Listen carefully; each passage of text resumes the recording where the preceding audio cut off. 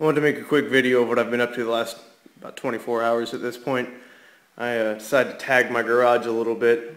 Actually painted my logo and stuff on the wall, so I feel a little bit more shop-ish.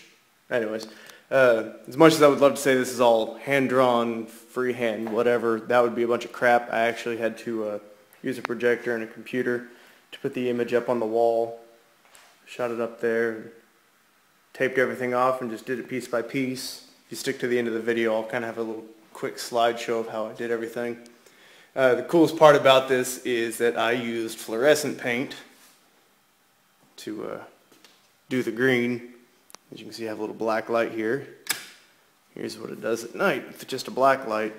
It's kind of hard to tell in the video, but that sucker is really, really cool looking to me. And, well, I guess I'm sorry that you can't see it.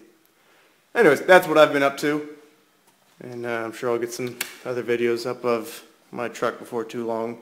I've been debating between plasma cutter and parts for this thing. I'd really like to get some new white walls and hubcaps and stuff for it, get it legal and running.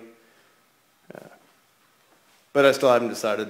Kind of leaning towards just getting it running. I really, really want to drive this thing. Anyways, I'll see you guys later.